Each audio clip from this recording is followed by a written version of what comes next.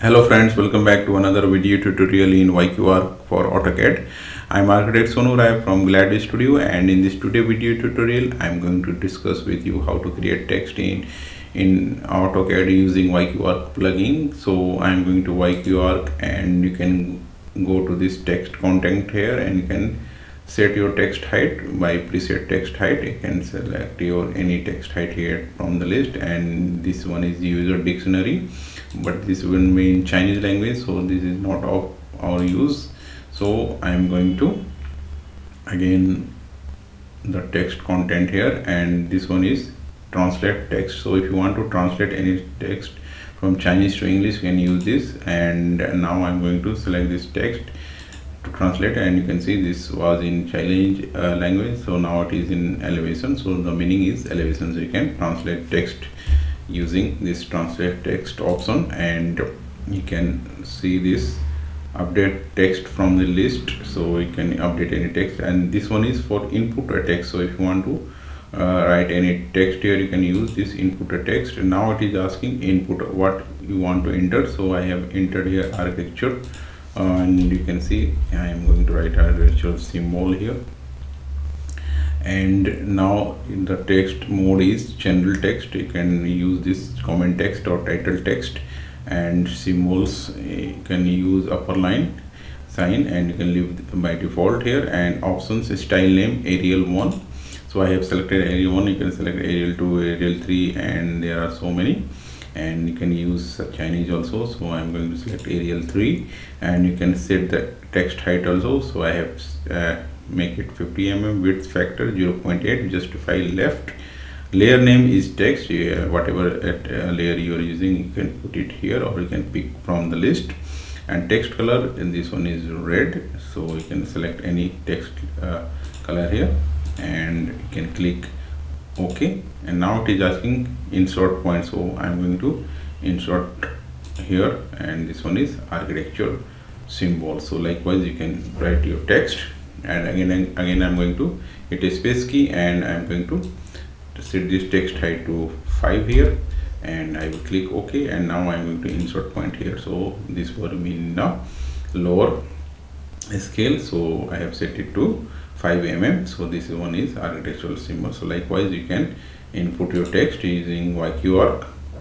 And now it is asking modify any text, so you can modify any text also using this command here, TTE. And I'm going to select this, and now it is asking pick a text, and I'm going to pick this as a architectural symbol, and you can replace, so you can write anything here. So I'm going to write architectural style, click OK, and you can see this text is modified here. So it can save your time using YQArch, and there are so many, and you can leave this, you can join any text here. So I'm going to select this, and now it is asking select target text and next text to connect, so I'm going to select this one, and you can connect this, join this both the text here, so you can use this one also. And next is merge multi-line text, so and you can leave this, and this one is break text. So if you want to break text here, I'm going to select this, and now I'm going to select the object, and I'm going to enter. And now it is asking pick the breakpoint, so I'm going to again break, I'm going to pick this as a breakpoint. And now you can see both are separated here using break text.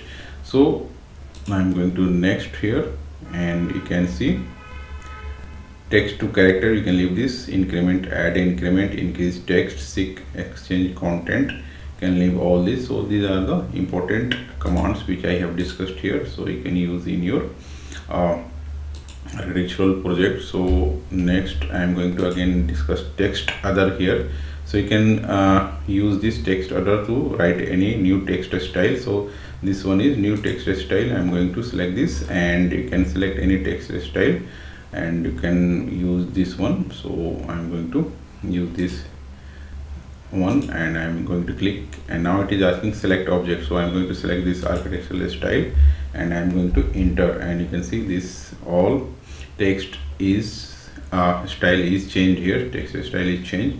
and again I'm going to YQArch text other, and you can also use this one, set current style, or you can update text by style. You can use this, and I have select any Arial 3 here, and you can select from a style list here.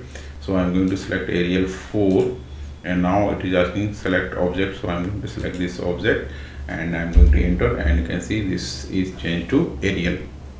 So likewise you can repeat this. I'm going to hit space bar and I'm going to select this one also, and I'm going to enter. I'm going to select from list, and it is changed to Arial. So this one is text other, and you can use change text also, change height, text height and aspect also, and explode text to lines. You can also use this, and if you want to explode this to line, you can select this any text and you can hit enter, and you can see this is exploded to lines here. So these are the important commands which I have discussed. So you can use this text style in YQArch. So this was the topic for the today's session. In the next session I will come with some more interesting topics in YQArch. So please like, share and subscribe my channel. Bye bye.